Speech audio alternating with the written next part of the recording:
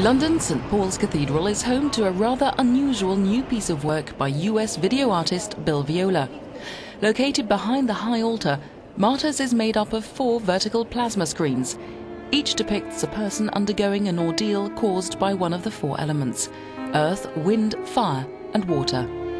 Although installed in an Anglican cathedral, the works engage with a multinational audience, keeping with a spiritual environment that attracts people of all faiths, says Viola's partner Kira Paroff.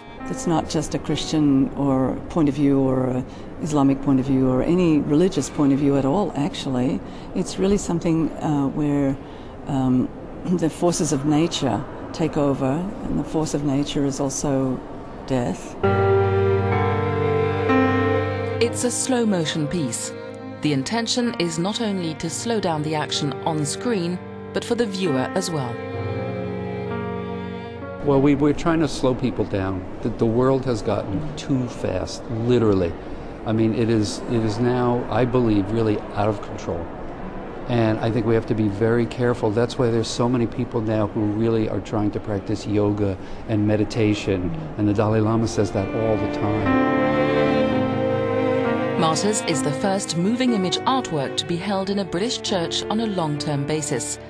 Another piece entitled Mary is expected to be ready in a year's time.